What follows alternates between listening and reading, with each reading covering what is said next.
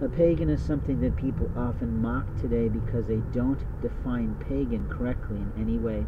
They like to play with the pagan, they like to insist the pagan may need some care, but the lie that your black women of the social work movement have been telling themselves is they have a right to abuse someone.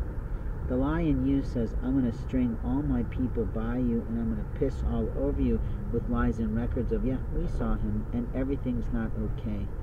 The liar in you wants to play with him, the liar in you wants to screw him, and the liar in you wants to interfere with the man who claims to be pagan.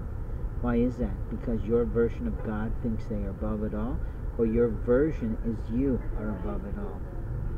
In America we have rights, and when our rights are taken away from us, when our rights are abated by police officers, when our rights are stolen from us by sheriff officers like the Indianapolis Marion County Jail that took my property bags and never returned one motherfucking thing that belonged to me personally, including life insurance policies, bank cards, personal prayer cards, which I had a whole leather pouch of, and all my fucking belt buckles from my late father's estate, along with 2 hats that belonged to my late son. I really am fucking angry. But they also kept a pair of blue jeans of mine that had angel wings down the back, and the bitch of Satan who did that will go to hell for that.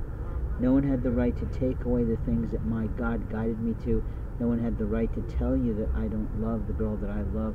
But here's the reality. She chose her life. She chose her path. And she chose against God's wishes in every way.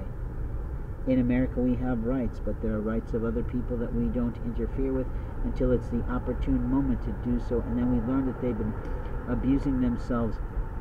They've been selling themselves. They've been using themselves.